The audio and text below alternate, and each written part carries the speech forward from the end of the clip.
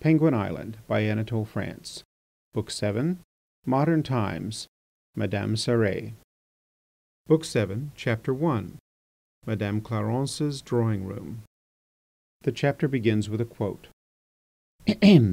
Only extreme things are tolerable. Count Robert de Montesquieu. Madame Clarence, the widow of an exalted functionary of the Republic, loved to entertain. Every Thursday she collected together some friends of modest condition who took pleasure in conversation. The ladies who went to see her, very different in age and rank, were all without money, and all had suffered much. There was a duchess who looked like a fortune-teller, and a fortune-teller who looked like a duchess. Madame Clarence was pretty enough to maintain some old liaisons, but not to form new ones, and she generally inspired a quiet esteem. She had a very pretty daughter who, since she had no dower, caused some alarm among the male guests, for the Penguins were as much afraid of portionless girls as they were of the devil himself. Eveline Clarence, noticing their reserve and perceiving its cause, used to hand them their tea with an air of disdain. Moreover, she seldom appeared at the parties and talked only to the ladies or the very young people. Her discreet and retiring presence put no restraint upon the conversation, since those who took part in it thought either that as she was a young girl she would not understand it, or that, being 25 years old, she might listen to everything. One Thursday, therefore, in Madame Clarence's drawing-room, the conversation turned upon love. The ladies spoke of it with pride, delicacy, and mystery, the men with discretion and fatuity. Everyone took an interest in the conversation, for each one was interested in what he or she said. A great deal of wit flowed, brilliant apostrophes were launched forth, and keen repartees were returned. But when Professor Haddock began to speak, he overwhelmed everybody. "It is the same with our ideas on love as with our ideas on everything else," said he. "They rest upon anterior habits whose very memory has been effaced. In morals, the limitations that have lost their grounds for existing, the most useless obligations, the cruellest and most injurious restraints, are because of their profound antiquity and the mystery of their origin. The least disputed and the least disputable as well as the most respected, and they are those that cannot be violated without incurring the most severe blame. All morality relative to the relations of the sexes is founded on this principle, that a woman once obtained belongs to the man, that she is his property like his horse or his weapons, and this having ceased to be true, absurdities result from it, such as the marriage or contract or sale of a woman to a man, with clauses restricting the right of ownership, introduced as a consequence of the gradual diminution of the claims of the possessor. The obligation imposed on a girl that she should bring her virginity to her husband comes from the times when girls were married immediately they were of a marriageable age. It is ridiculous that a girl who marries at 25 or 30 should be subject to that obligation. You will perhaps say that it is a present with which her husband, if she gets one at last, will be gratified. But every moment we see men wooing married women and showing themselves perfectly satisfied to take them as they find them. Still, even in our own day, the duty of girls is determined in religious morality by the old belief that God, the most powerful of warriors, is polygamous, that he has reserved all maidens for himself, and that men can only take those whom he has left. This belief, although traces of it exist in several metaphors of mysticism, is abandoned today by most civilized peoples. However, it still dominates the education of girls, not only among our believers, but even among our free thinkers, who, as a rule, think freely for the reason that they do not think at all. Discretion means ability to separate and discern. We say that a girl is discreet when she knows nothing at all. We cultivate her ignorance. In spite of all our care, the most discreet know something, for we cannot conceal from them their own nature and their own sensations. But they know badly, they know in a wrong way. That is all we obtain by our careful education. "Sir," suddenly said Joseph Boutourle, the High Treasurer of Alca, "believe me, there are innocent girls, perfectly innocent girls, and it is a great pity. I have known 3. They married, and the result was tragical." "I have noticed," Professor Haddock went on, "that Europeans in general and Penguins in particular occupy themselves after sport and motoring, with nothing so much as with love. It is giving a great deal of importance to a matter that has very little weight." "Then, Professor," exclaimed Madame Crémeur in a choking voice, "when a woman has completely surrendered herself to you, you think it is a matter of no importance?" "No, madame, it can have its importance," answered Professor Haddock, "but it is necessary to examine if, when she surrenders herself to us, she offers us a delicious fruit garden or a plot of thistles and dandelions. And then, do we not misuse words? In love, a woman lends herself rather than gives herself. Look at the pretty Madame Pensée." "She is my mother," said a tall, fair young man. "Sir, I have the greatest respect for her," replied Professor Haddock. "Do not be afraid that I intend to say anything in the least offensive about her. But allow me to tell you that as a rule the opinions of sons about their mothers are not to be relied on. They do not bear enough in mind that a mother is a mother only because she loved and that she can still love. That, however, is the case, and it would be deplorable were it otherwise. I have noticed, on the contrary, that daughters do not deceive themselves about their mother's faculty for loving, or about the use they make of it. They are rivals. They have their eyes upon them." The insupportable Professor spoke a great deal longer, adding indecorum to awkwardness, and impertinence to incivility, accumulating incongruities, despising what is respectable, respecting what is despicable, but no one listened to him further. During this time, in a room that was simple without grace, a room sad for the want of love, a room which, like all young girls' rooms, had something of the cold atmosphere of a place of waiting about it, Eveline Clarence turned over the pages of club annuals and prospectuses of charities in order to obtain from them some acquaintance with society. Being convinced that her mother, shut up in her own intellectual but poor world, could neither bring her out or push her into prominence, she decided that she herself would seek the best means of winning a husband. At once calm and obstinate, without dreams or illusions, and regarding marriage as but a ticket of admission or a passport, she kept before her mind a clear notion of the hazards, difficulties, and chances of her enterprise. She had the art of pleasing and a coldness of temperament that enabled her to turn it to its fullest advantage. Her weakness lay in the fact that she was dazzled by anything that had an aristocratic air. When she was alone with her mother, she said: "Mamma, we will go to-morrow to Father Douillard's retreat." End of Book 7, Chapter 1. Chapter 2. The Charity of Saint Orberosia. Every Friday evening at 9 o'clock the choicest of Alcan society assembled in the aristocratic church of St. Maël for the Reverend Father Douillard's retreat. Prince and Princess des Boscénos, Viscount and Viscountess Olive, Monsieur and Madame Bigourd, Monsieur and Madame de la Tremelle were never absent. The flower of the aristocracy might be seen there, and fair Jewish baronesses also adorned it by their presence, for the Jewish baronesses of Alca were Christians. This retreat, like all religious retreats, had for its object to procure for those living in the world opportunities for recollection, so that they might think of their eternal salvation.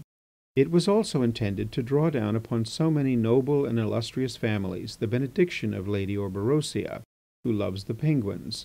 The Reverend Father Douillard strove for the completion of his task with a truly apostolical zeal. He hoped to restore the prerogatives of Saint Orberosia as the patron saint of Penguinia, and to dedicate to her a monumental church on one of the hills that dominate the city. His efforts had been crowned with great success, and for the accomplishing of this national enterprise he had already united more than 100,000 adherents and collected more than 20 millions of francs. It was in the choir of St. Maël that Saint Orberosia's new shrine, shining with gold, sparkling with precious stones, and surrounded by tapers and flowers, had been erected. The following account may be read in the history of the miracles of the patron saint of Alca by the Abbé Plantain. The ancient shrine had been melted down during the Terror, and the precious relics of the saint thrown into a fire that had been lit on the Place de Grève. But a poor woman of great piety named Rouquin went by night, at the peril of her life, to gather up the calcined bones and ashes of the blessed saint. She preserved them in a jam pot, and when religion was again restored, brought them to the venerable curé of St. Maël's. The woman ended her days piously as a vendor of tapers and custodian of seats in the saint's chapel. It is certain that in the time of Father Douillard, although faith was declining, the cult of St. Orberosia, which for 300 years had fallen under the criticism of Canon Princeteau and the silence of the doctors of the Church, recovered and was surrounded with more pomp, more splendour, and more fervour than ever. The theologians did not now subtract a single iota from the legend. They held as certainly established all the facts related by Abbot Simplicissimus, and in particular declared on the testimony of that monk that the devil, assuming a monk's form, had carried off the saint to a cave and had there striven with her until she overcame him. Neither place nor dates caused them any embarrassment. They paid no heed to exegesis, and took good care not to grant as much to science as Canon Princeteau had formerly conceded. They knew too well whither that would lead. The church shone with lights and flowers. An operatic tenor sang the famous canticle of St. Orberosia. Virgin of Paradise, come, come in the dusky night, and on us shed thy beams of light. Mademoiselle Clarence sat beside her mother and in front of Viscount Cléna. She remained kneeling during a considerable time, for the attitude of prayer is natural to discreet virgins, and it shows off their figures. The Reverend Father Douillard ascended the pulpit. He was a powerful orator, and could at once melt, surprise, and rouse his hearers. Women complained only that he fulminated against vice with excessive harshness and in crude terms that made them blush, but they liked him none the less for it. He treated in his sermon of the 7th trial of St. Orberosia, who was tempted by the dragon which she went forth to combat, but she did not yield, and she disarmed the monster. The orator demonstrated without difficulty that we also, by the aid of St. Orberosia, and strong in the virtue which she inspires, can in our turn overthrow the dragons that dart upon us and are waiting to devour us, the dragon of doubt, the dragon of impiety, the dragon of forgetfulness of religious duties. He proved that the charity of St. Orberosia was a work of social regeneration, and he concluded by an ardent appeal to the faithful to become instruments of the divine mercy, eager upholders and supporters of the charity of St. Orberosia, and to furnish it with all the means which it required to take its flight and bear its salutary fruits. After the ceremony, the Reverend Father Douillard remained in the sacristy at the disposal of those of the faithful who desired information concerning the charity, or who wished to bring their contributions. Mademoiselle Clarence wished to speak to Father Douillard, so did Viscount Cléna. The crowd was large and a queue was formed. By chance, Viscount Cléna and Mademoiselle Clarence were side by side, and possibly they were squeezed a little closely to each other by the crowd. Eveline had noticed this fashionable young man, who was almost as well known as his father in the world of sport. Cléna had noticed her, and as he thought her pretty, he bowed to her, then apologized and pretended to believe that he had been introduced to the ladies, but could not remember where. They pretended to believe it also. He presented himself the following week at Madame Clarence's, thinking that her house was a bit fast, a thing not likely to displease him, and when he saw Eveline again, he felt he had not been mistaken and that she was an extremely pretty girl. Viscount Cléna had the finest motor car in Europe. For 3 months he drove the Clarences every day over hills and plains, through woods and valleys. They visited famous sites and went over celebrated castles. He said to Eveline all that could be said, and did all that could be done to overcome her resistance. She did not conceal from him that she loved him, that she would always love him and love no one but him. She remained grave and trembling by his side. To his devouring passion she opposed the invincible defence of a virtue conscious of its danger. At the end of 3 months, after having gone uphill and downhill, turned sharp corners and negotiated level crossings, and experienced innumerable breakdowns, he knew her as well as he knew the flywheel of his car, but not much better. He employed surprises, adventures, sudden stoppages in the depths of forests and before hotels, but he had advanced no farther. He said to himself that it was absurd. Then, taking her again in his car, he set off at 50 miles an hour, quite prepared to upset her in a ditch or to smash himself and her against a tree. One day, having come to take her on some excursion, he found her more charming than ever and more provoking. He darted upon her as a storm falls upon the reeds that border a lake. She bent with adorable weakness beneath the breath of the storm, and 20 times was almost carried away by its strength. But 20 times she arose, supple and bowing to the wind. After all these shocks one would have said that a light breeze had barely touched her charming stem. She smiled as if ready to be plucked by a bold hand. Then her unhappy aggressor, desperate, enraged, and 3 parts mad, fled so as not to kill her, mistook the door, and went into the bedroom of Madame Clérance, whom he found putting on her hat in front of a wardrobe, seized her, flung her on the bed, and possessed her before she knew what had happened. The same day Eveline, who had been making inquiries, learned that Viscount Cléna had nothing but debts, lived on money given him by an elderly lady, and promoted the sale of the latest models of a motor car manufacturer. They separated with common accord, and Eveline began again disdainfully to serve tea to her mother's guests. End of Book 7, Chapter 2. Chapter 3. Hippolyte Cérès. In Madame Clérance's drawing-room the conversation turned upon love, and many charming things were said about it. "Love is a sacrifice," sighed Madame Crémeur. "I agree with you," replied Monsieur Boutourle with animation. But Professor Haddock soon displayed his fastidious insolence.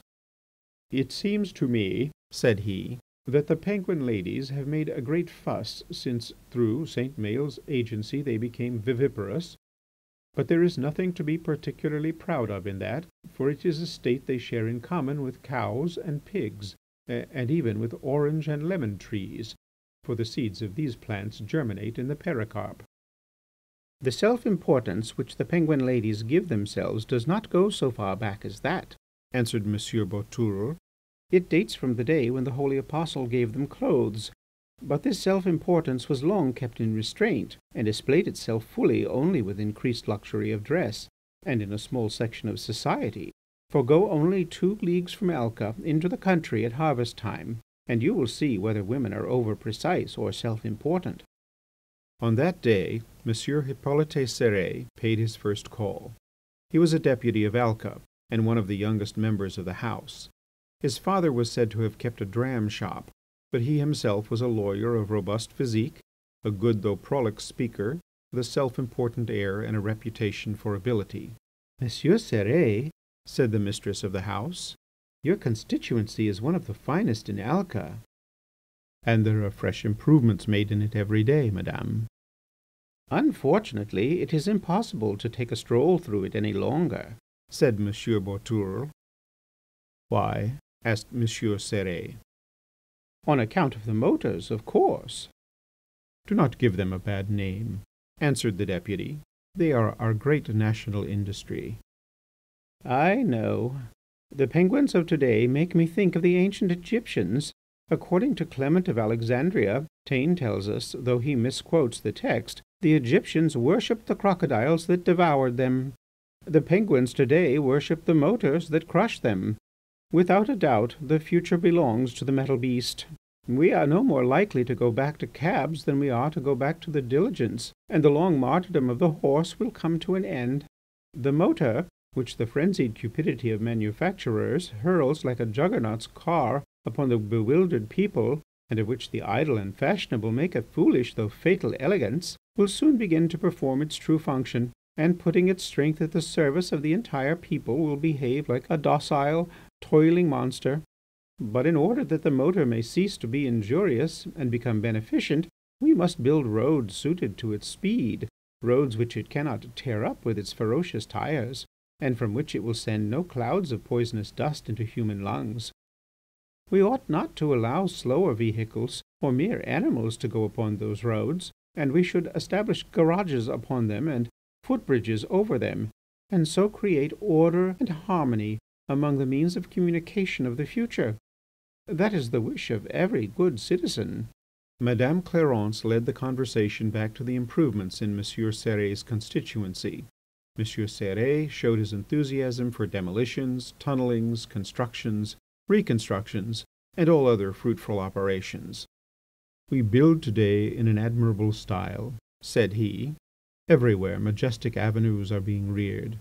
Was ever anything as fine as our arcaded bridges and our domed hotels?" "You are forgetting that big palace surmounted with an immense melon-shaped dome," grumbled Monsieur Danisset, an old art amateur, in a voice of restrained rage. "I am amazed at the degree of ugliness which a modern city can attain. Alca is becoming Americanized. Everywhere we are destroying that charming object, a piece of an old wall that bears up the branches of a tree. Everywhere we are suppressing some fragment of light and air, some fragment of nature, some fragment of the associations that still remain with us, some fragment of our fathers, some fragment of ourselves. And we are putting up frightful, enormous, infamous houses, surmounted in Viennese style by ridiculous domes, or fashioned after the models of the new art, without mouldings or having profiles, with sinister corbels and burlesque pinnacles, and such monsters as these shamelessly peer over the surrounding buildings. We see bulbous protuberances stuck out on the fronts of buildings, and we are told that they are new art motifs. I have seen the new art in other countries, but it is not so ugly as with us. It has fancy and it has simplicity. It is only in our own country that by a sad privilege we may behold the newest and most diverse styles of architectural ugliness. Not an enviable privilege." "Are you not afraid," asked Monsieur Cérès severely, "are you not afraid that these bitter criticisms tend to keep out of our capital the foreigners who flow into it from all parts of the world, and who leave millions behind them?" "You may set your mind at rest about that," answered Monsieur Danisset. "Foreigners do not come to admire our buildings. They come to see our courtesans, our dressmakers, and our dancing saloons." "We have one bad habit," sighed Monsieur Cérès. "It is that we calumniate ourselves." Madame Clarence, as an accomplished hostess, thought it was time to return to the subject of love, and asked Monsieur Jumel his opinion of Monsieur Léon Blum's recent book, in which the author complained that an irrational custom, went on Professor Haddock, prevents respectable young ladies from making love, a thing they would enjoy doing, whilst mercenary girls do it too much and without getting any enjoyment out of it. It is indeed deplorable. But Monsieur Léon Blum need not fret too much. If the evil exists, as he says it does, in our middle-class society, I can assure him that everywhere else he would see a consoling spectacle. Among the people, the mass of the people throughout town and country, girls do not deny themselves that pleasure. "It is depravity," said Madame Crémeur, and she praised the innocence of young girls in terms full of modesty and grace. It was charming to hear her. Professor Haddock's views on the same subject were, on the contrary, painful to listen to.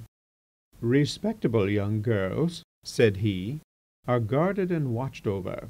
Besides, men do not, as a rule, pursue them much, either through probity or from a fear of grave responsibilities, or because the seduction of a young girl would not be to their credit. Even then we do not know what really takes place, for the reason that what is hidden is not seen. This is a condition necessary to the existence of all society. The scruples of respectable young girls could be more easily overcome than those of married women if the same pressure were brought to bear on them, and for this there are two reasons. They have more illusions, and their curiosity has not been satisfied. Women, for the most part, have been so disappointed by their husbands that they have not courage enough to begin again with somebody else. I myself have been met by this obstacle several times in my attempts at seduction." At the moment when Professor Haddock ended his unpleasant remarks, Mademoiselle Eveline Clarence entered the drawing-room and listlessly handed about tea with that expression of boredom which gave an oriental charm to her beauty. "For my part," said Hippolyte Cérès, looking at her, "I declare myself the young lady's champion." "He must be a fool," thought the young girl. Hippolyte Cérès, who had never set foot outside of his political world of electors and elected, thought Madame Clarence's drawing-room most select, its mistress exquisite, and her daughter amazingly beautiful. His visits became frequent, and he paid court to both of them. Madame Clarence, who now liked attention, thought him agreeable. Eveline showed no friendliness towards him, and treated him with a hauteur and disdain that he took for aristocratic behaviour and fashionable manners, and he thought all the more of her on that account. This busy man taxed his ingenuity to please them, and he sometimes succeeded. He got them cards for fashionable functions and boxes at the opera. He furnished Mademoiselle Clarence with several opportunities of appearing to great advantage, and in particular at a garden party which, although given by a minister, was regarded as really fashionable, and gained its first success in society circles for the Republic. At that party Eveline had been much noticed, and had attracted the special attention of a young diplomat called Roger Lamberly, who, imagining that she belonged to a rather fast set, invited her to his bachelor's flat. She thought him handsome and believed him rich, and she accepted. A little moved, almost disquieted, she very nearly became the victim of her daring, and only avoided defeat by an offensive measure audaciously carried out. This was the most foolish escapade in her unmarried life. Being now on friendly terms with ministers and with the President, Eveline continued to wear her aristocratic and pious affectations, and these won for her the sympathy of the chief personages in the anti-clerical and democratic republic. Monsieur Hippolyte Cérès, seeing that she was succeeding and doing him credit, liked her still more. He even went so far as to fall madly in love with her. Henceforth, in spite of everything, she began to observe him with interest, being curious to see if his passion would increase. He appeared to her without elegance or grace, and not well bred, but active, clear-sighted, full of resource, and not too great a bore. She still made fun of him, but he had now won her interest. One day she wished to test him. It was during the elections, when members of Parliament were, as the phrase runs, requesting a renewal of their mandates. He had an opponent who, though not dangerous at first and not much of an orator, was rich, and was reported to be gaining votes every day. Hippolyte Cérès, banishing both dull security and foolish alarm from his mind, redoubled his care. His chief method of action was by public meetings, at which he spoke vehemently against the rival candidate. His committee held huge meetings on Saturday evenings and at 3 o'clock on Sunday afternoons. One Sunday, as he called on the Clarences, he found Eveline alone in the drawing-room. He had been chatting for about 20 or 25 minutes, when, taking out his watch, he saw that it was 3:15. The young girl showed herself amiable, engaging, attractive, and full of promises. Cérès was fascinated, but he stood up to go. "Stay a little longer," said she, in a pressing and agreeable voice which made him promptly sit down again. She was full of interest, of abandon, curiosity, and weakness. He blushed, turned pale, and again got up. Then, in order to keep him still longer, she looked at him out of 2 grey and melting eyes, and though her bosom was heaving, she did not say another word. He fell at her feet in distraction, but once more looking at his watch, he jumped up with a terrible oath. "Damn! 4:45. I must be off." And immediately he rushed down the stairs.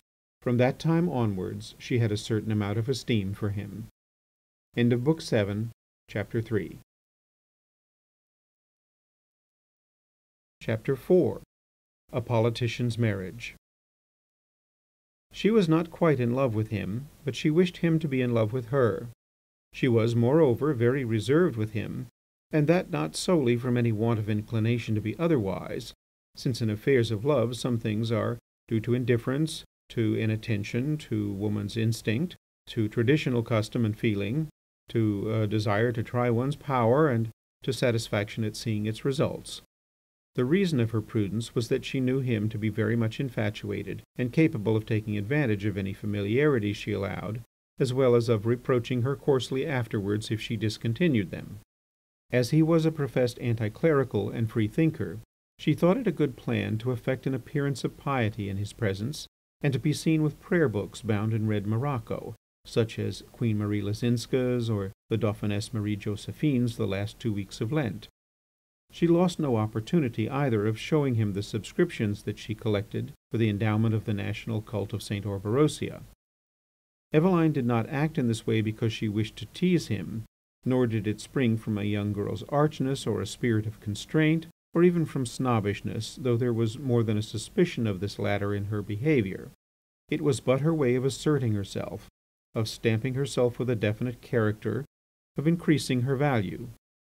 To rouse the deputy's courage she wrapped herself up in religion, just as Brunhild surrounded herself with flames so as to attract Sigurd. Her audacity was successful. He thought her still more beautiful thus. Clericalism was in his eyes a sign of good form. Cérès was re-elected by an enormous majority and returned to a house which showed itself more inclined to the left, more advanced, and, as it seemed, more eager for reform than its predecessor.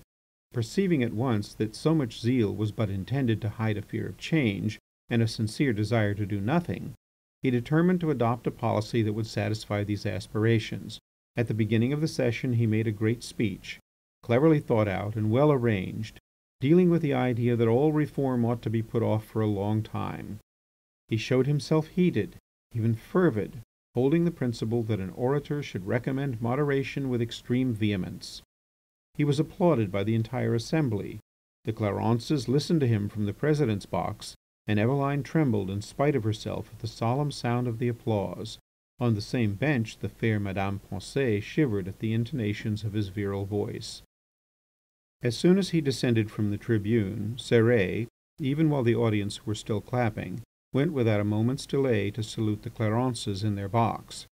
Eveline saw in him the beauty of success, and as he leaned towards the ladies, wiping his neck with his handkerchief, and receiving their congratulations with an air of modesty, though not without a tinge of self-conceit, the young girl glanced toward Madame Pensée and saw her, palpitating and breathless, drinking in the hero's applause with her head thrown backwards. It seemed as if she were on the point of fainting. Eveline immediately smiled tenderly on Monsieur Cérès. The Alcan deputy's speech had a great vogue. In political spheres it was regarded as extremely able. "We have at last heard an honest pronouncement," said the chief moderate journal. "It is a regular programme," they said in the House. It was agreed that he was a man of immense talent. Hippolyte Cérès had now established himself as leader of the Radicals, Socialists, and Anti-Clericals, and they appointed him president of their group, which was then the most considerable in the House. He thus found himself marked out for office in the next ministerial combination. After a long hesitation, Eveline Clarence accepted the idea of marrying Monsieur Hippolyte Cérès. The great man was a little common for her taste. Nothing had yet proved that he would one day reach the point where politics bring in large sums of money, but she was entering her 27th year and knew enough of life to see that she must not be too fastidious or show herself too difficult to please. Hippolyte Cérès was celebrated. Hippolyte Cérès was happy. He was no longer recognizable. The elegance of his clothes and deportment had increased tremendously. He wore an undue number of white gloves. Now that he was too much of a society man, Eveline began to doubt if it was not worse than being too little of one. Madame Clarence regarded the engagement with favour.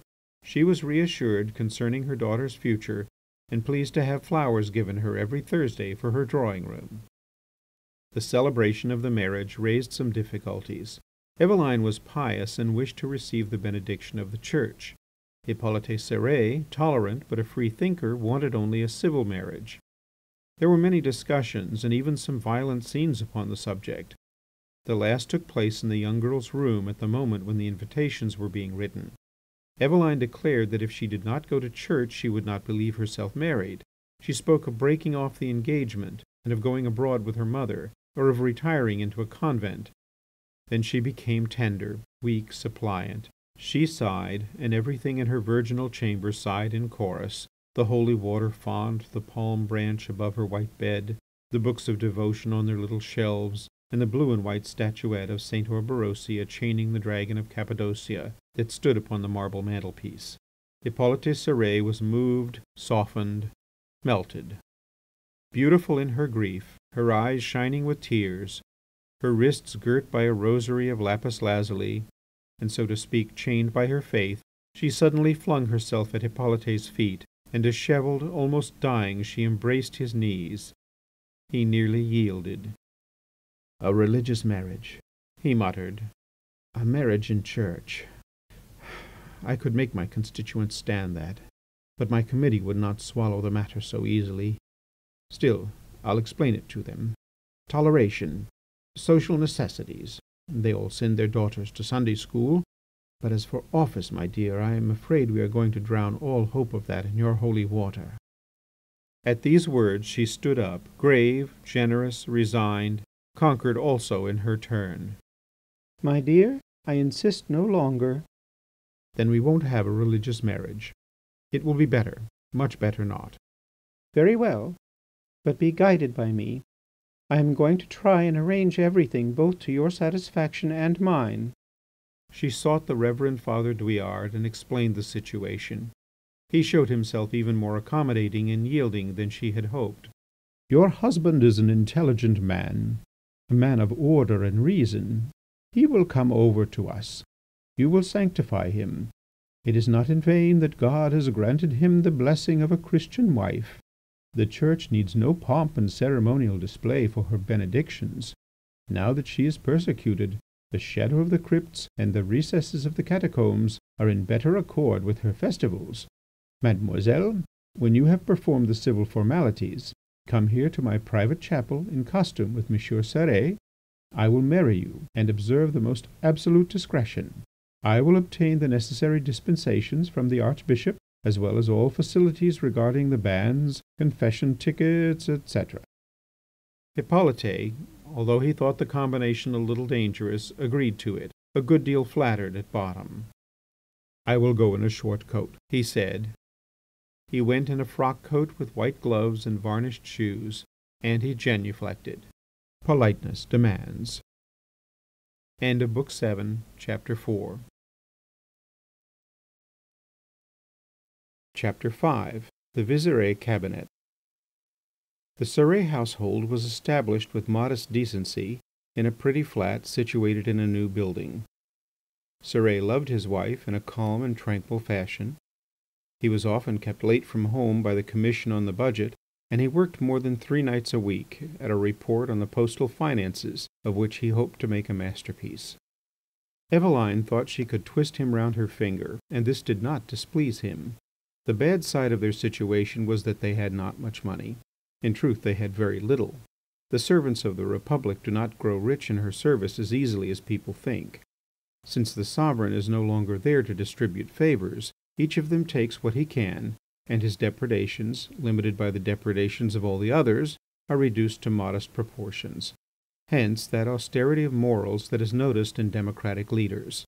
They can only grow rich during periods of great business activity, and then they find themselves exposed to the envy of their less favoured colleagues. Hippolyte Cérès had for a long time foreseen such a period. He was one of those who had made preparations for its arrival. Whilst waiting for it, he endured his poverty with dignity, and Eveline shared that poverty without suffering as much as one might have thought. She was in close intimacy with the Reverend Father Douillard, and frequented the chapel of St. Orberosia, where she met with serious society and people in a position to render her useful services. She knew how to choose among them, and gave her confidence to none but those who deserved it. She had gained experience since her motor excursions with Viscount Cléna, and above all, she had now acquired the value of a married woman. The deputy was at first uneasy about these pious practices, which were ridiculed by the demagogic newspapers. But he was soon reassured, for he saw all around him democratic leaders joyfully becoming reconciled to the aristocracy and the Church. They found that they had reached one of those periods which often recur when advance had been carried a little too far. Hippolyte Cérès gave a moderate support to this view. His policy was not a policy of persecution, but a policy of tolerance. He had laid its foundations in his splendid speech on the preparations for reform. The Prime Minister was looked upon as too advanced. He proposed schemes which were admitted to be dangerous to capital, and the great financial companies were opposed to him. Of course it followed that the papers, of all views, supported the companies. Seeing the danger increasing, the Cabinet abandoned its schemes, its programme, and its opinions, but it was too late. A new administration was already ready. An insidious question by Paul Vizire, which was immediately made the subject of a resolution, and a fine speech by Hippolyte Cérès overthrew the Cabinet. The President of the Republic entrusted the formation of a new cabinet to this same Paul Visire, who, though still very young, had been a minister twice. He was a charming man, spending much of his time in the green rooms of theatres, very artistic, a great society man of amazing ability and industry. Paul Visire formed a temporary ministry intended to reassure public feeling, which had taken alarm, and Hippolyte Cérès was invited to hold office in it. The new ministry, belonging to all the groups in the majority, represented the most diverse and contrary opinions, but they were all moderate and convinced conservatives. The author interrupts at this point to say, as this ministry exercised considerable influence upon the destinies of the country and of the world, we think it well to give its composition. Minister of the Interior and Prime Minister, Paul Visire; Minister of Justice, Pierre Bouc; Foreign Affairs, Victor Crombile; Finance, Terrasson; Education, Lavilette; Commerce, Posts and Telegraphs, Hippolyte Cérès; Agriculture, Aulac; Public Works, La Personne; War, General Debonair; Admiralty, Admiral Vivier de Moraine. And then the author continues by saying, the Minister of Foreign Affairs was retained from the former cabinet. He was a dark little man called Crombile, who worked 14 hours a day with the conviction that he dealt with tremendous questions. He refused to see even his own diplomatic agents, and was terribly uneasy, though he did not disturb anybody else, for the want of foresight of peoples is infinite, and that of governments is just as great. The office of Public Works was given to a socialist, Fortune La Personne.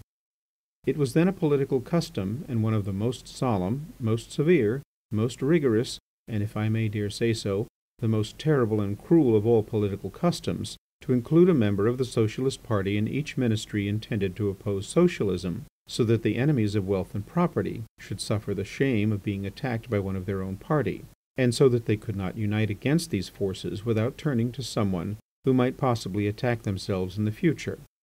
Nothing but a profound ignorance of the human heart would permit the belief that it was difficult to find a socialist to occupy these functions. Citizen Fortune La Personne entered the Visire cabinet of his own free will and without any constraint, and he found those who approved of his action even among his former friends, so great was the fascination that power exercised over the Penguins. General Debonair went to the War Office. He was looked upon as one of the ablest generals in the army, but he was ruled by a woman, the Baroness Bildermann, who, though she had reached the age of intrigue, was still beautiful. She was in the pay of a neighbouring and hostile power. The new Minister of Marine, the worthy Admiral Vivier de Moraine, was generally regarded as an excellent seaman. He displayed a piety that would have seemed excessive in an anti-clerical minister, if the Republic had not recognized that religion was of great maritime utility. Acting on the instruction of his spiritual director, the Reverend Father Douillard, the worthy admiral had dedicated his fleet to St. Orberosia, and directed canticles in honour of the Alcan Virgin to be composed by Christian bards. These replaced the national hymn in the music played by the navy.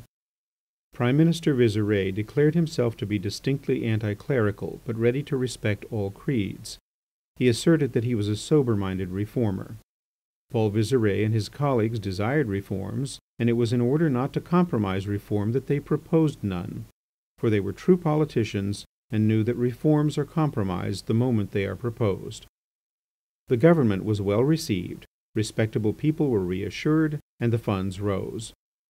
The administration announced that 4 new ironclads would be put into commission, that prosecutions would be undertaken against the socialists, and it formally declared its intention to have nothing to do with any inquisitorial income tax. The choice of Terrasson as Minister of Finance was warmly approved by the press. Terrasson, an old minister famous for his financial operations, gave warrant to all the hopes of the financiers and shadowed forth a period of great business activity. Soon those 3 udders of modern nations, monopolies, bill discounting, and fraudulent speculation, were swollen with the milk of wealth. Already whispers were heard of distant enterprises and of planting colonies, and the boldest put forth in the newspapers the project of a military and financial protectorate over Nigritia. Without having yet shown what he was capable of, Hippolyte Cérès was considered a man of weight. Business people thought highly of him. He was congratulated on all sides for having broken with the extreme sections, the dangerous men, and for having realized the responsibilities of government. Madame Cérès shone alone amid the ministers' wives. Crombile withered away in bachelordom. Paul Visire had married money in the person of Mademoiselle Blampignon, an accomplished, estimable, and simple lady who was always ill and whose feeble health compelled her to stay with her mother in the depths of a remote province. The other ministers' wives were not born to charm the sight, and people smiled when they read that Madame Labillette had appeared at the presidency ball wearing a headdress of birds of paradise. Madame Vivier de Moraine, a woman of good family, was stout rather than tall, had a face like a beefsteak, and the voice of a newspaper seller. Madame Debonair, tall, dry, and florid, was devoted to young officers. She ruined herself by her escapades and crimes, and only regained consideration by dint of ugliness and insolence. Madame Cérès was the charm of the ministry and its tied to consideration. Young, beautiful, and irreproachable, she charmed alike society and the masses by her combination of elegant costumes and pleasant smiles. Her receptions were thronged by the great Jewish financiers. She gave the most fashionable garden parties in the Republic. The newspapers described her dresses, and the milliners did not ask her to pay for them. She went to Mass, she protected the chapel of St. Orberosia from the ill will of the people, and she aroused in aristocratic hearts the hope of a fresh concordat. With her golden hair, grey eyes, and supple and slight though rounded figure, she was indeed pretty. She enjoyed an excellent reputation, and she was so adroit and calm, so much mistress of herself, that she would have preserved it intact even if she had been discovered in the very act of ruining it. The session ended with a victory for the Cabinet, which, amid the almost unanimous applause of the House, defeated a proposal for an inquisitorial tax, and with a triumph for Madame Cérès, who gave parties in honour of 3 kings who were at the moment passing through Alca. End of Book 7, Chapter 5. Chapter 6. The Sofa of the Favourite. The Prime Minister invited Monsieur and Madame Cérès to spend a couple of weeks of the holidays in a little villa that he had taken in the mountains, and in which he lived alone. The deplorable health of Madame Paul Visire did not allow her to accompany her husband, and she remained with her relatives in one of the southern provinces. The villa had belonged to the mistress of one of the last kings of Alca. The drawing-room retained its old furniture, and in it was still to be found the sofa of the favourite. The country was charming. A pretty blue stream, the Iselle, flowed at the foot of the hill that dominated the villa. Hippolyte Cérès loved fishing. When engaged at this monotonous occupation, he often formed his best parliamentary combinations and his happiest oratorical inspirations.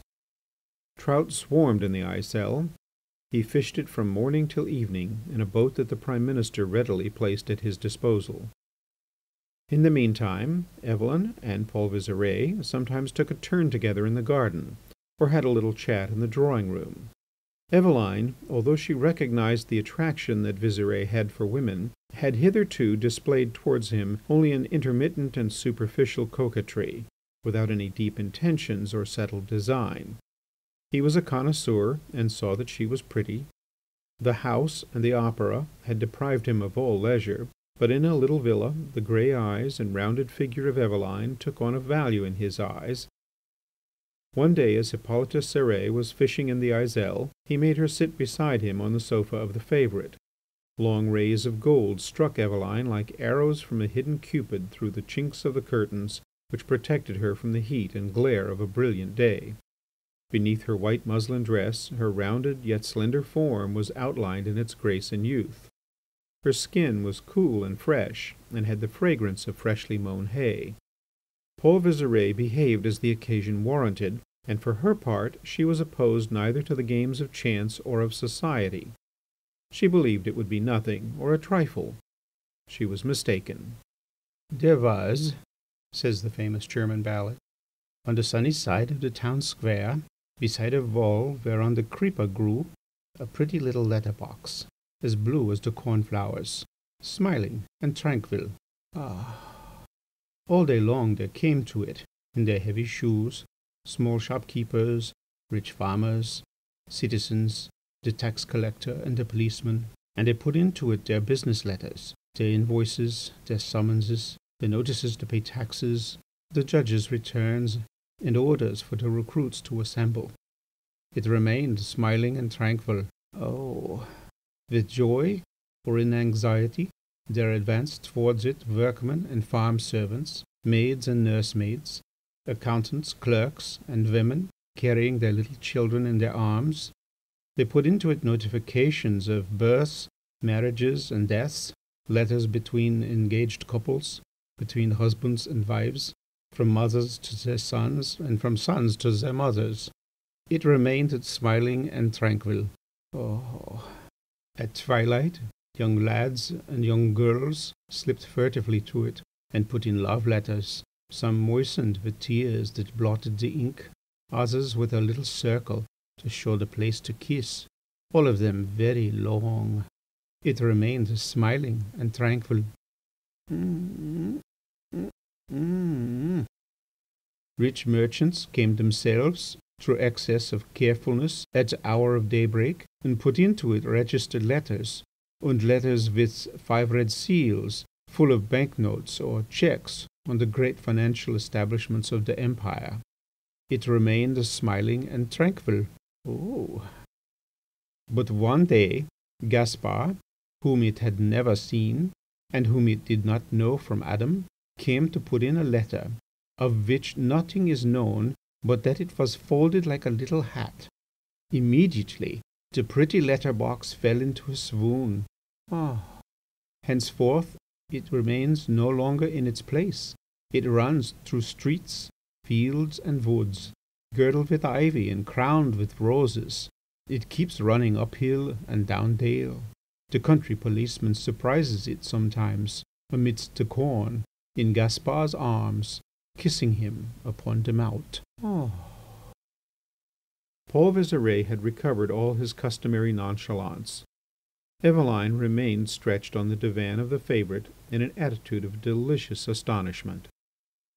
The Reverend Father Douillard, an excellent moral theologian, and a man who in the decadence of the Church has preserved his principles, was very right to teach, in conformity with the doctrine of the Fathers, that while a woman commits a great sin by giving herself for money, she commits a much greater one by giving herself for nothing.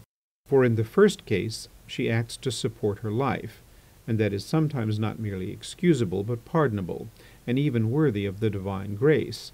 For God forbids suicide, and is unwilling that his creatures should destroy themselves. Besides, in giving herself in order to live, she remains humble, and derives no pleasure from it, a thing which diminishes the sin. But a woman who gives herself for nothing sins with pleasure and exults in her fault. The pride and delight with which she burdens her crime increase its load of moral guilt. Madame Hippolyte Cérès's example shows the profundity of these moral truths. She perceived that she had senses. A second was enough to bring about this discovery, to change her soul, to alter her whole life. To have learned to know herself was at first a delight. The nothicioton, know thyself, of the ancient philosophy, is not a precept the moral fulfilment of which procures any pleasure, since one enjoys little satisfaction from knowing one's soul. It is not the same with the flesh, for in it sources of pleasure may be revealed to us. Eveline immediately felt an obligation to her revealer equal to the benefit she had received, and she imagined that he who had discovered these heavenly depths was the sole possessor of the key to them. Was this an error, and might she not be able to find others who also had the golden key? It is difficult to decide, and Professor Haddock, when the facts were divulged, which happened without much delay as we shall see, treated the matter from an experimental point of view, in a scientific review, and concluded that the chances Madame C would have of finding the exact equivalent of Monsieur V were in proportion of 305 to 975,008. This is as much as to say that she would never find it. Doubtless her instinct told her the same, for she attached herself distractedly to him. I have related these facts with all the circumstances which seem to me worthy of attracting the attention of meditative and philosophic minds. The sofa of the favourite is worthy of the majesty of history. On it were decided the destinies of a great people. Nay, on it was accomplished an act whose renown was to extend over the neighbouring nations both friendly and hostile, and even over all humanity. Too often events of this nature escape the superficial minds and shallow spirits who inconsiderately assume the task of writing history. Thus the secret springs of events remain hidden from us. The fall of empires and the transmission of dominions astonish us and remain incomprehensible to us because we have not discovered the imperceptible point, or touched the secret spring which, when put in movement, has destroyed and overthrown everything. The author of this great history knows better than anyone else his faults and his weaknesses, but he can do himself this justice, that he has always kept the moderation, the seriousness, the austerity which an account of affairs of state demands, and that he has never departed from the gravity which is suitable to a recital of human actions. End of Book 7, Chapter 6. Chapter 7. The First Consequences. When Eveline confided to Paul Visire that she had never experienced anything similar, he did not believe her. He had had a good deal to do with women, and knew that they readily say these things to men in order to make them more in love with them. Thus his experience, as sometimes happens, made him disregard the truth. Incredulous but gratified all the same, he soon felt love and something more for her. This state at first seemed favourable to his intellectual faculties. Visire delivered in the chief town of his constituency a speech full of grace, brilliant and happy, which was considered to be a masterpiece. The reopening of Parliament was serene. A few isolated jealousies, a few timid ambitions raised their heads in the House, and that was all. A smile from the Prime Minister was enough to dissipate these shadows. She and he saw each other twice a day, and wrote to each other in the interval. He was accustomed to intimate relationships, was adroit, and knew how to dissimulate, but Eveline displayed a foolish imprudence. She made herself conspicuous with him in drawing-rooms, at the theatre, in the House, and at the embassies. She wore her love upon her face, upon her whole person, in her moist glances, in the languishing smile of her lips, in the heaving of her breast, in all her heightened, agitated, and distracted beauty. Soon the entire country knew of their intimacy. Foreign courts were informed of it. The President of the Republic and Eveline's husband alone remained in ignorance. The President became acquainted with it in the country through a misplaced police report which found its way, it is not known how, into his portmanteau. Hippolyte Cérès, without being either very subtle or very perspicacious, noticed that there was something different in his home. Eveline, who quite lately had interested herself in his affairs, and shown, if not tenderness, at least affection towards him, displayed henceforth nothing but indifference and repulsion. She had always had periods of absence, and made prolonged visits to the charity of St. Orberosia. Now she went out in the morning, remained out all day, and sat down to dinner at 9 o'clock in the evening with the face of a somnambulist. Her husband thought it absurd. However, he might perhaps have never known the reason for this. A profound ignorance of women, a crass confidence in his own merit and in his own fortune might perhaps have always hidden the truth from him if the two lovers had not, so to speak, compelled him to discover it.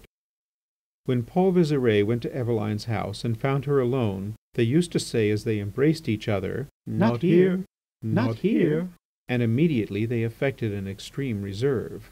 That was their invariable rule. Now one day Paul Visire went to the house of his colleague Cérès, with whom he had an engagement. It was Eveline who received him, the Minister of Commerce being delayed by a commission. "Not here," said the lovers, smiling. They said it mouth to mouth, embracing and clasping each other. They were still saying it when Hippolyte Cérès entered the drawing-room. Paul Visire did not lose his presence of mind. He declared to Madame Cérès that he would give up his attempt to take the dust out of her eye.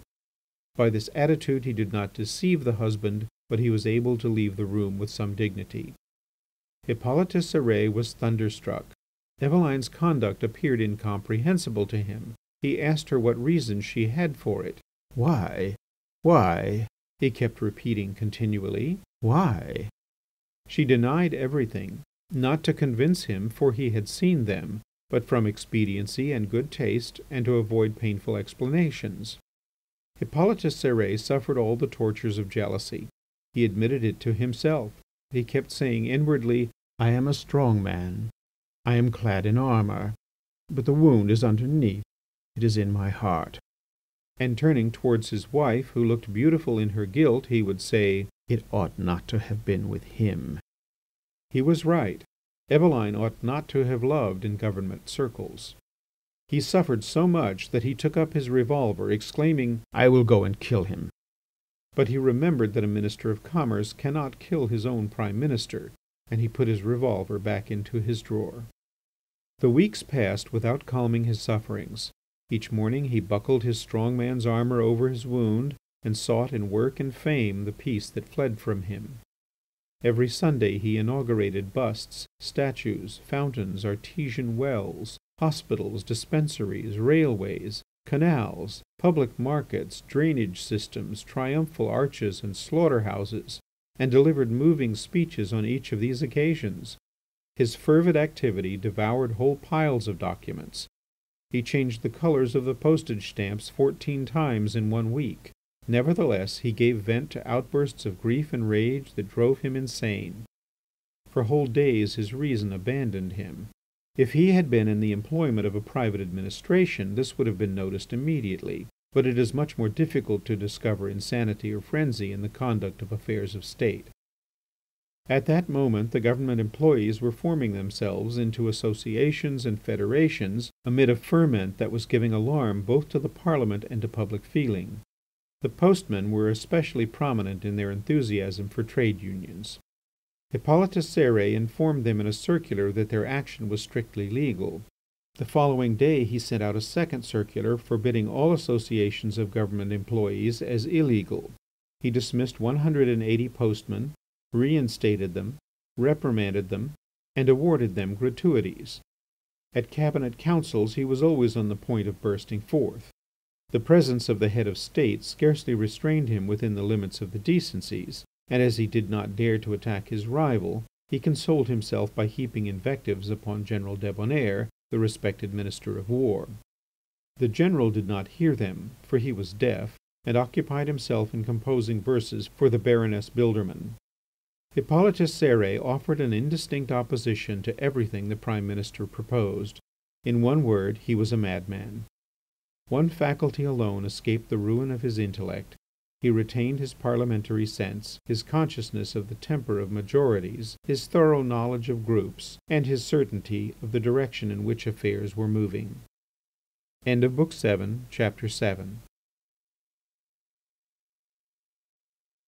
Chapter 8. Further consequences.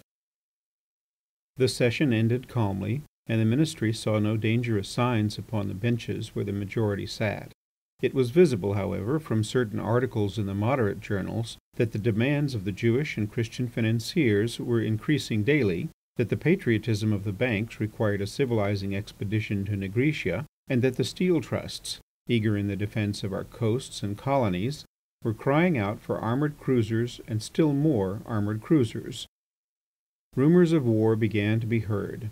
Such rumours sprang up every year as regularly as the trade winds. Serious people paid no heed to them, and the government usually let them die away from their own weakness, unless they grew stronger and spread, for in that case the country would be alarmed. The financiers only wanted colonial wars, and the people did not want any wars at all. It loved to see its government proud and even insolent, but at the least suspicion that a European war was brewing, its violent emotion would quickly have reached the House. Paul Visire was not uneasy. The European situation was in his view completely reassuring. He was only irritated by the maniacal silence of his Minister of Foreign Affairs. That gnome went to the cabinet meetings with a portfolio bigger than himself, stuffed full of papers, said nothing, refused to answer all questions, even those asked by the respected President of the Republic, and exhausted by his obstinate labours, took a few moments' sleep in his armchair, in which nothing but the top of his little black head was to be seen above the green tablecloth. In the meantime Hippolyte Cérès became a strong man again. In company with his colleague Lapersonne, He formed numerous intimacies with ladies of the theatre. They were both to be seen at night, entering fashionable restaurants in the company of ladies, whom they overtopped by their lofty stature and their new hats, and they were soon reckoned among the most sympathetic frequenters of the boulevards. Fortuné Lapersonne had his own wound beneath his armour. His wife, a young milliner whom he carried off from a marquis, had gone to live with a chauffeur. He loved her still and could not console himself for her loss, so that very often, in the private room of a restaurant, in the midst of a group of girls who laughed and ate crayfish, the two ministers exchanged a look full of their common sorrow and wiped away an unbidden tear. Hippolyte Cérès, although wounded to the heart, did not allow himself to be beaten. He swore that he would be avenged. Madame Paul Visire, whose deplorable health forced her to live with her relatives in a distant province, received an anonymous letter specifying that Monsieur Paul Visire, who had not a halfpenny when he married her, was spending her dowry on a married woman, E.C., that he gave this woman 30,000 franc motor cars and pearl necklaces costing 25,000 francs, and that he was going straight to dishonour and ruin. Madame Paul Visire read the letter, fell into hysterics, and handed it to her father. "I am going to box your husband's ears," said Monsieur Blampignon. "He is a blackguard who will land you both in the workhouse unless we look out. He may be Prime Minister, but he won't frighten me." When he stepped off the train, Monsieur Blampignon presented himself at the Ministry of the Interior and was immediately received. He entered the Prime Minister's room in a fury. "I have something to say to you, sir," and he waved the anonymous letter. Paul Visire welcomed him smiling. "You are welcome, my dear father. I was going to write to you. Yes, to tell you of your nomination to the rank of officer of the Legion of Honour. I signed the patent this morning." Monsieur Blampignon thanked his son-in-law warmly and threw the anonymous letter into the fire. He returned to his provincial house and found his daughter fretting and agitated. "Well, I saw your husband. He is a delightful fellow, but then you don't understand how to deal with him." About this time Hippolyte Cérès learned through a little scandalous newspaper (it is always through the newspapers that ministers are informed of the affairs of state) that the Prime Minister dined every evening with Mademoiselle Lysiane of the Folies Dramatiques, whose charms seemed to have made a great impression on him. Thenceforth Cérès took a gloomy joy in watching his wife. She came in every evening to dine or dress with an air of agreeable fatigue and the serenity that comes from enjoyment. Thinking that she knew nothing, he sent her anonymous communications. She read them at the table before him and remained still listless and smiling. He then persuaded himself that she gave no heed to these vague reports, and that in order to disturb her it would be necessary to enable her to verify her lover's infidelity and treason for herself. There were at the Ministry a number of trustworthy agents charged with secret inquiries regarding the national defence. They were then employed in watching the spies of a neighbouring and hostile power who had succeeded in entering the postal and telegraphic service. Monsieur Cérès ordered them to suspend their work for the present and to inquire where, when, and how the Minister of the Interior saw Mademoiselle Lysiane. The agents performed their missions faithfully and told the Minister that they had several times seen the Prime Minister with a woman, but that she was not Mademoiselle Lysiane. Hippolyte Cérès asked them nothing further. He was right. The loves of Paul Visire and Lysiane were but an alibi invented by Paul Visire himself with Eveline's approval, for his fame was rather inconvenient to her, and she sighed for secrecy and mystery. They were not shadowed by the agents of the Ministry of Commerce alone. They were also followed by those of the Prefect of Police, and even those of the Minister of the Interior, who disputed with each other the honour of protecting their chief. Then there were the emissaries of several royalist, imperialist, and clerical organizations, those of 8 or 10 blackmailers, several amateur detectives, a multitude of reporters, and a crowd of photographers, who all made their appearance wherever these two took refuge in their perambulating love affairs, at big hotels, small hotels, town-houses, country houses, private apartments, villas, museums, palaces, and hovels. They kept watch in the streets, from neighbouring houses, trees, walls, staircases, landings, roofs, adjoining rooms, and even chimneys. The Minister and his friend saw with alarm All round their bedroom, gimlets boring through doors and shutters, and drills making holes in the walls. A photograph of Madame Cérès, in night attire, buttoning her boots, was the most that had been obtained. Paul Visire grew impatient and irritable, and often lost his good humour and agreeableness. He came to the cabinet meetings in a rage, and he too poured invectives upon General Débonnaire, a brave man under fire, but a lax disciplinarian, and launched his sarcasms against the venerable Admiral Vivier de Morane, whose ships went to the bottom without any apparent reason. Fortuné Lapersonne listened open-eyed and grumbled scoffingly between his teeth. He is not satisfied with robbing Hippolyte Cérès of his wife, but he must go and rob him of his catchwords too. These storms were made known by the indiscretion of some ministers and by the complaints of the two old warriors, who declared their intention of flinging their portfolios at the beggar's head, but who did nothing of the sort. These outbursts, far from injuring the lucky Prime Minister, had an excellent effect on Parliament and public opinion, who looked on them as signs of a keen solicitude for the welfare of the national army and navy. The Prime Minister was the recipient of general approbation. To the congratulations of the various groups and of noble personages he replied with simple firmness, "Those are my principles," and he had 7 or 8 socialists put in prison. The session ended, and Paul Visire, very exhausted, went to take the waters. Hippolyte Cérès refused to leave his ministry, where the trade union of telephone girls was in tumultuous agitation. He opposed it with an unheard-of violence, for he had now become a woman-hater. On Sundays he went into the suburbs to fish, along with his colleague Lapersonne, wearing the tall hat that had never left him since he had become a minister, and both of them, forgetting the fish, complained of the inconstancy of women and mingled their griefs. Hippolyte still loved Eveline, and he still suffered. However, hope had slipped into his heart. She was now separated from her lover, and thinking to win her back, he directed all his efforts to that end. He put forth all his skill, showed himself sincere, adaptable, affectionate, devoted, even discreet. His heart taught him the delicacies of feeling. He said charming and touching things to the faithless one, and to soften her he told her all that he had suffered. Crossing the band of his trousers upon his stomach, "See," said he, "how thin I have got." He promised her everything he thought could gratify a woman: country parties, hats, jewels. Sometimes he thought she would take pity on him. She no longer displayed an insolently happy countenance. Being separated from Paul, her sadness had an air of gentleness, but the moment he made a gesture to recover her, she turned away fiercely and gloomily, girt with her fault as if with a golden girdle. He did not give up, making himself humble, suppliant, lamentable. One day he went to Lapersonne and said to him with tears in his eyes, "Will you speak to her?" Lapersonne excused himself, thinking that his intervention would be useless, but he gave some advice to his friend. "Make her think that you don't care about her, that you love another, and she will come back to you." Hippolyte, adopting this method, inserted in the newspapers that he was always to be found in the company of Mademoiselle Guénaud of the Opera.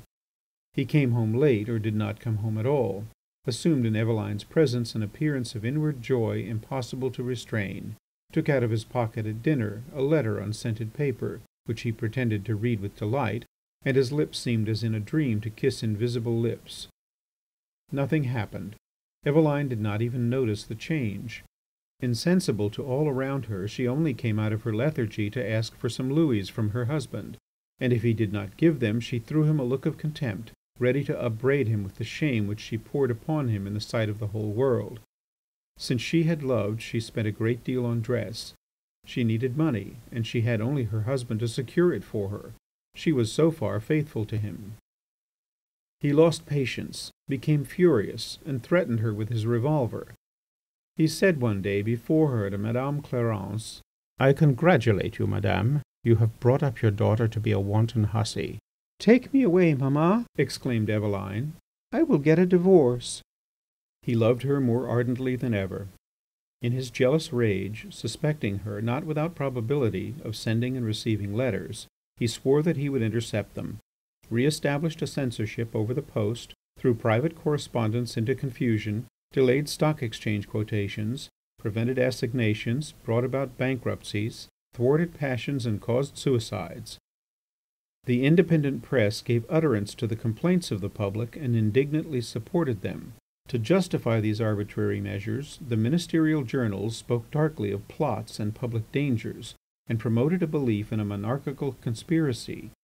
The less well-informed sheets gave more precise information, told of the seizure of 50,000 guns and the landing of Prince Crucho. Feeling grew throughout the country, and the Republican organs called for the immediate meeting of Parliament. Paul Visire returned to Paris, summoned his colleagues, held an important cabinet council, and proclaimed through his agencies that a plot had actually formed against the national representation, but that the Prime Minister held the threads of it in his hand, and that a judicial inquiry was about to be opened. He immediately ordered the arrest of 30 socialists, and whilst the entire country was acclaiming him as its saviour, baffling the watchfulness of his 600 detectives, he secretly took Eveline to a little house near the Northern Railway station, where they remained until night. After their departure, the maid of their hotel, as she was putting their room in order, saw 7 little crosses traced by a hairpin on the wall at the head of the bed. That is all that Hippolyte Cérès obtained as a reward of his efforts. End of Book 7, Chapter 8. Chapter 9. The Final Consequences. Jealousy is a virtue of democracies which preserves them from tyrants. Deputies began to envy the Prime Minister his golden key. For a year his domination over the beauteous Madame Cérès had been known to the whole universe. The provinces, whither news and fashions only arrive after a complete revolution of the earth round the sun, were at last informed of the illegitimate loves of the cabinet. The provinces preserve an austere morality. Women are more virtuous there than they are in the capital. Various reasons have been alleged for this: education, example, simplicity of life. Professor Haddock asserts that this virtue of provincial ladies is solely due to the fact that the heels of their shoes are low. "A woman," said he in a learned article in the Anthropological Review, "a woman attracts a civilized man in proportion as her feet make an angle with the ground.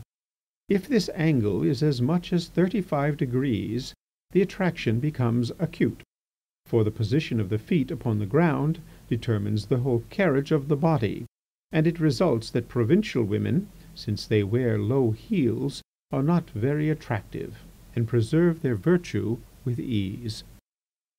These conclusions were not generally accepted. It was objected under the influence of English and American fashions low heels had been introduced generally without producing the results attributed to them by the learned professor.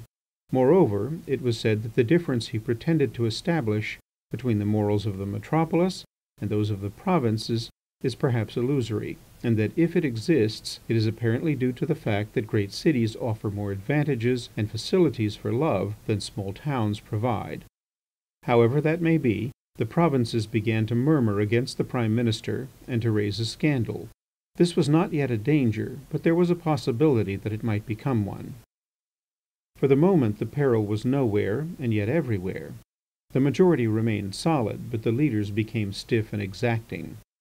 Perhaps Hippolyte Cérès would never have intentionally sacrificed his interests to his vengeance, but thinking that he could henceforth, without compromising his own fortune, secretly damage that of Paul Visire, he devoted himself to the skilful and careful preparation of difficulties and perils for the head of the government. Though far from equalling his rival in talent, knowledge, and authority, he greatly surpassed him in his skill as a lobbyist. The most acute parliamentarians attributed the recent misfortunes of the majority to his refusal to vote. At committees, by a calculated imprudence, he favoured motions which he knew the Prime Minister could not accept. One day his intentional awkwardness provoked a sudden and violent conflict between the Minister of the Interior and his departmental treasurer. Then Cérès became frightened and went no further. It would have been dangerous for him to overthrow the ministry too soon. His ingenious hatred found an issue by circuitous paths. Paul Visire had a poor cousin of easy morals, who bore his name. Cérès, remembering this lady, Céline Visire, brought her into prominence, arranged that she should become intimate with several foreigners, and procured her engagements in the music halls. One summer night, on a stage in the Champs-Élysées, before a tumultuous crowd, She performed risky dances to the sounds of wild music, which was audible in the gardens where the President of the Republic was entertaining royalty. The name of Visire, associated with these scandals, covered the walls of the town, filled the newspapers, was repeated in the cafés and at balls, and blazed forth in letters of fire upon the boulevards. Nobody regarded the Prime Minister as responsible for the scandal of his relatives, but a bad idea of his family came into existence, and the influence of the statesman was diminished. Almost immediately he was made to feel this in a pretty sharp fashion. One day in the House, on a simple question, Labilette, the Minister of Religion and Public Worship, who was suffering from an attack of liver and beginning to be exasperated by the intentions and intrigues of the clergy, threatened to close the chapel of St. Orberosia, and spoke without respect of the National Virgin. The entire right rose up in indignation. The left appeared to give but a half-hearted support to the rash minister. The leaders of the majority did not care to attack a popular cult which brought 30 millions a year into the country. The most moderate of the supporters of the right, M. Bigourd, made the question the subject of a resolution and endangered the cabinet. Luckily, Fortuné Lapersonne, the Minister of Public Works, always conscious of the obligations of power, was able in the Prime Minister's absence to repair the awkwardness and indecorum of his colleague, the Minister of Public Worship. He ascended the tribune and bore witness to the respect in which the government held the heavenly patron of the country, the consoler of so many ills which science admitted its powerlessness to relieve. When Paul Visire, snatched at last from Eveline's arms, appeared in the House, the administration was saved, but the Prime Minister saw himself compelled to grant important concessions to the upper classes. He proposed in Parliament that 6 armoured cruisers should be laid down, and thus won the sympathies of the Steel Trust. He gave new assurances that the income tax would not be imposed, and he had 18 socialists arrested. He was soon to find himself opposed by more formidable obstacles. The Chancellor of the neighbouring empire, in an ingenious and profound speech upon the foreign relations of his sovereign, made a sly allusion to the intrigues that inspired the policy of a great country. This reference, which was received with smiles by the imperial parliament, was certain to irritate a punctilious republic.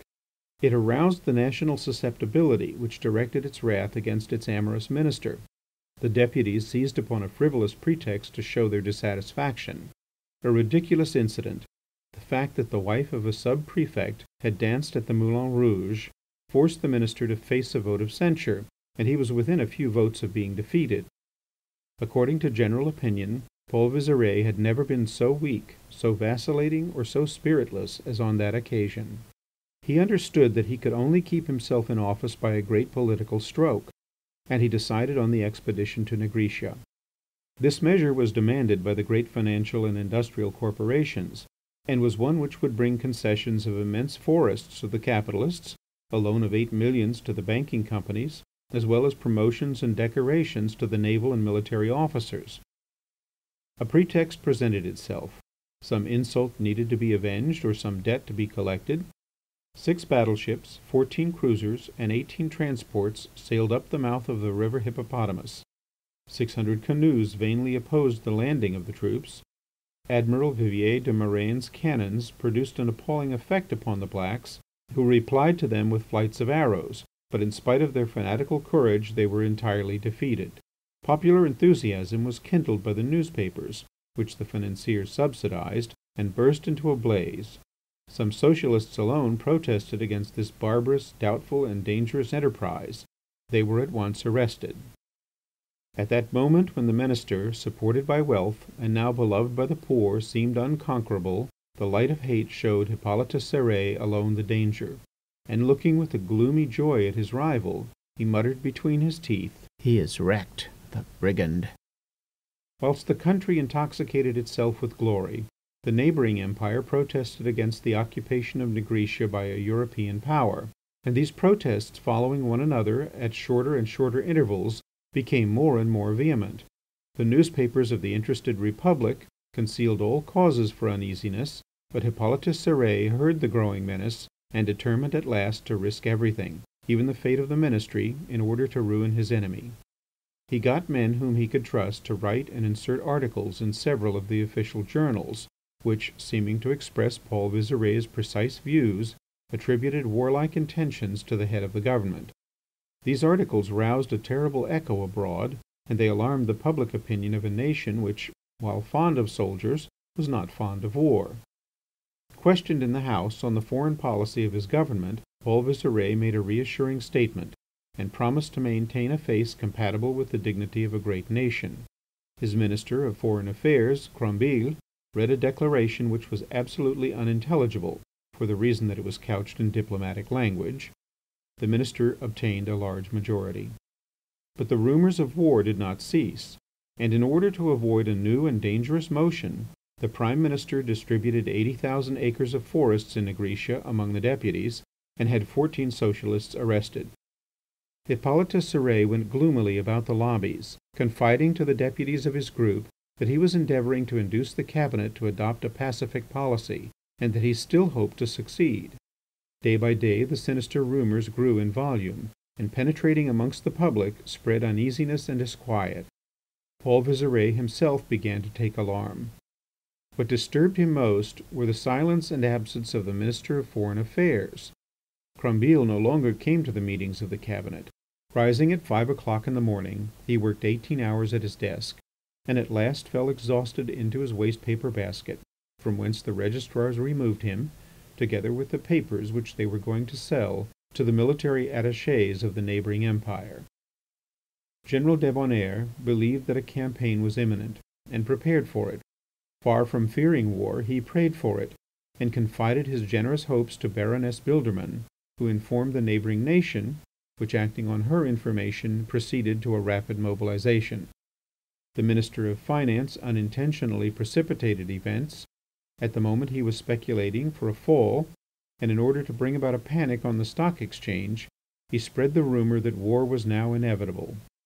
The neighbouring empire, deceived by this action, and expecting to see its territory invaded, mobilized its troops in all haste. The terrified Chamber overthrew the Visire ministry by an enormous majority, 814 votes to 7, with 28 abstentions. It was too late. The very day of this fall, the neighbouring and hostile nation recalled its ambassador and flung 8 millions of men into Madame Céré's country. War became universal, and the whole world was drowned in a torrent of blood. The zenith of Penguin civilization.